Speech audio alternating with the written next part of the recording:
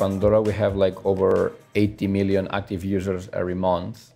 We have over 8 billion stations created over time. We have over 50 billion thumbs. So 50 billion thumbs, you can do a lot of, I mean, you can do a lot of things with this data. With 50 billion thumbs, sometimes the problem, it's not really which complex approach we use, but sometimes it's like just how can I get all this data and process it? We use all the Hadoop approach. Hadoop is well known for being able to process large amount of data, following in a map reduce approach, but like have a lot of distributed nodes. You can distribute your data, process it at each node or each machine if you want, process some of this information, and then in the end you aggregate all this a small computation on each node, and then you aggregate that, and then you reduce and provide the final result.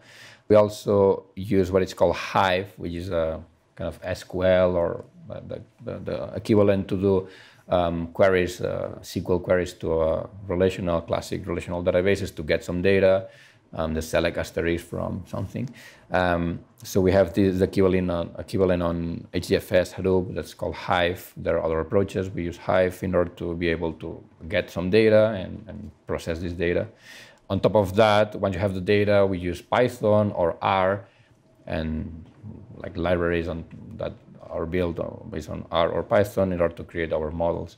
That's the approach. Now, recently, or starting like a year ago, mid 2014, we were moving or start exploring Spark and Scala. And this idea is kind of similar to Hadoop, but the idea here, especially for scientists, is that it allows you to deal with, let's say, like huge matrices. If you have to load a matrix in memory and do matrix operations, but sometimes it's difficult to do that. Or it takes a lot of time. This Spark, Scala, or let's say Spark, allows us to be faster computing these matrix operations. So we started porting last year our new projects. We decided whether we use the classic Hadoop Hive approach or Spark, Scala, but even in some cases we move some of the jobs we had from Hadoop to Spark and ported to Scala, and we've seen improvement like 10 times or like 50 times faster. Subscribe to learn more.